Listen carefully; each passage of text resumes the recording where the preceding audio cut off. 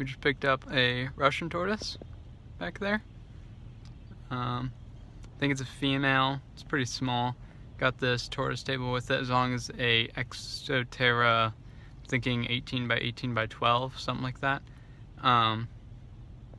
which is pretty cool and exciting, and she's pretty cool and friendly. So this is Beatrice right here, the Russian tortoise, and she came with this homemade tortoise table, not anything great, but something to keep her in, and it had this stuff in it, but I just left it here because I just didn't have time to set her up. Or actually, we went out to the garage right when we got home to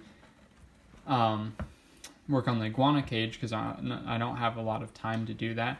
But here this is, and she's been eating. She hasn't been eating the squash, I don't think, but she has been eating all the leafy greens. There are a lot of them that I've been putting in here. And I plan to change this out probably for dirt, probably spray it out, which kind of sounds weird because it's wood, but just as a precaution. But I'm going to go ahead and wash this lamp and this, and then I got a terrarium with her and some other things.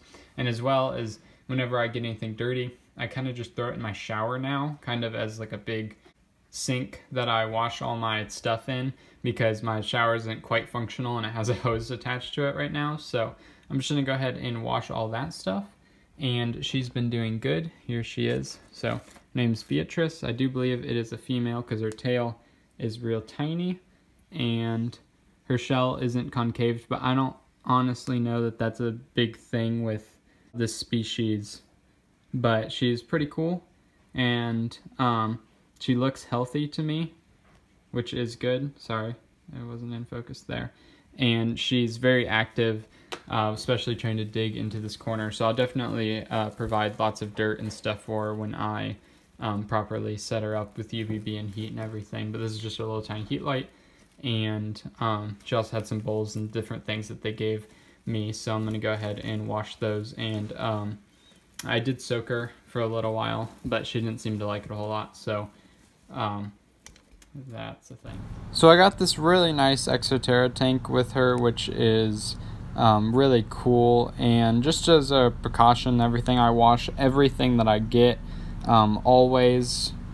So like I said, I did even wash the tortoise table. I just always make sure everything's washed with at least Dawn or bleach as well or something, just so I don't have to deal with any issues. Guys, so I went ahead and cleaned up the enclosure. I sprayed it out, cleaned off all the stuff, and now I'm going to add my soil. I do have some soil that doesn't have any insects in it, any bioactivity going on, and I'm going to go ahead and add that in, so then if I have to throw it away, I won't feel bad about anything.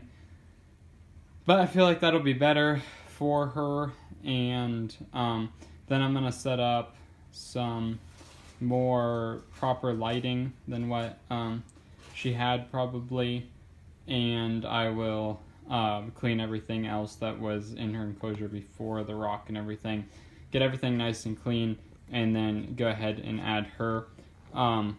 Here is Richard over here, and I don't like having them in the same room, but they're both in quarantine, so I can't have either one in my room, especially Richard, because he's currently being treated and whatnot. So Beatrice will have to stay in here for now, and I think she's all good, but I'd just like to keep her separate for a while, especially while my room is still, like, I don't really have any space for her in my room, and I haven't thought about how I'm going to work her into my room anyway. So she's just going to stay in here. Once we get this completed, I might throw some dirt in the bottom of this and have her in here. But this is the bottom of the iguana's cage. And by completed, I mean we need to put some pond liner in it, and then we'll do some other stuff to it. But the first thing we need to do just at the bottom is add pond liner, and then I'd be able to add soil, so I might as well just throw her in it for a while. And this is like 2.5 feet by 5 feet, so that would be more than enough space for her. But this is what she's in for now. So I went to the tower of resources in the corner of my room, and while I got that stuff down, I went ahead and moved some stuff around to clear out this green tub here that's unrelated to Beatrice, but I just did it because I don't like to get all this stuff down very often. But then I went ahead and got the dirt out of the bottom bin, which is the dirt that doesn't have any insects in it. So I got that dirt out so then I could add that to Beatrice's tortoise table, and then I built back up the Tower of Resources. And then I went ahead and washed the rest of Beatrice's stuff and the green tub, as I had said. Okay, so everything is nice and cleaned up now. I cleaned the table, I sprayed it off, wiped it down. I cleaned both of those two things, the light and the other thing. I currently don't have a heat light, so I'm just going to leave that for her. And then I have that piece of slate under the heat light and a slate right here for food, and then some rocks for her to climb over and stuff. I just read that they kind of like to climb. Sorry, I wasn't focusing there. And that's how I'll have it for now. I know it sounds weird that they like to climb, but they can climb over the rocks. So I gave her those to kind of make this more interesting. And I'd like to put a water bowl in, except I don't have anything that's like small enough for her to get into right now. So I will probably end up having like a clay pot, like the bottom of a clay pot for her water dish eventually, but I need to get that, and then I need to get heat and UVB on her as well. But right now she just has heat during the day, and it stays pretty warm in here, so she should be good.